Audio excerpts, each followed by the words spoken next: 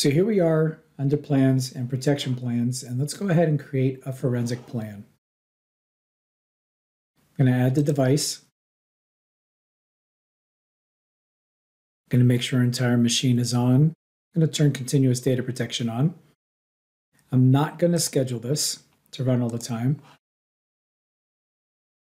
Under forensic options, I'm going to turn this on.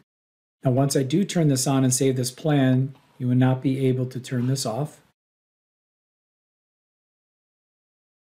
And for the purposes of this, I'm not going to have vulnerability assessment and patch management and other things since we're just doing a protection plan. But I will leave the antivirus on. Let's go ahead and create this plan.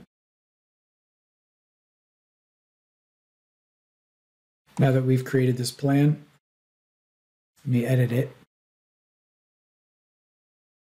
I should have titled this Forensic Plan. Okay, so we have a forensic plan. I have the forensic plan up, and I'm going to go ahead and start the backup. And we'll let the backup go, and then when everything's done, we'll return. As you can see, the protection plan is starting to back up, so we'll be back when this is done. So on the screen, we've already passed the collecting the raw memory dump and the list of running processes.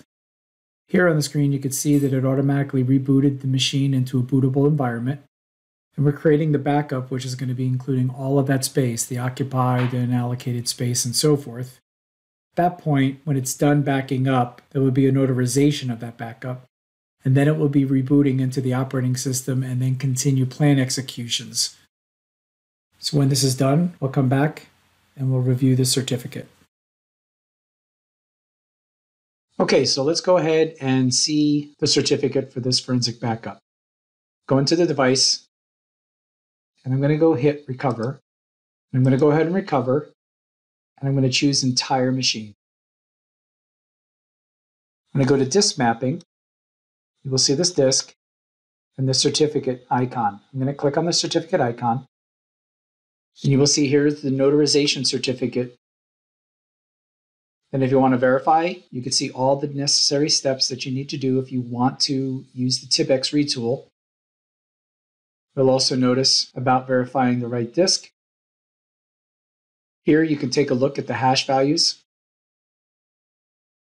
the Merkle tree information. And if you want to manually verify it's been notarized in the Ethereum blockchain technology, you see the transaction ID as well.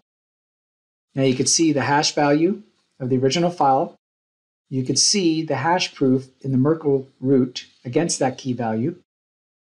Here is the hash root inside the Merkle tree, receipt for the blockchain, and also proving the Merkle root key value data,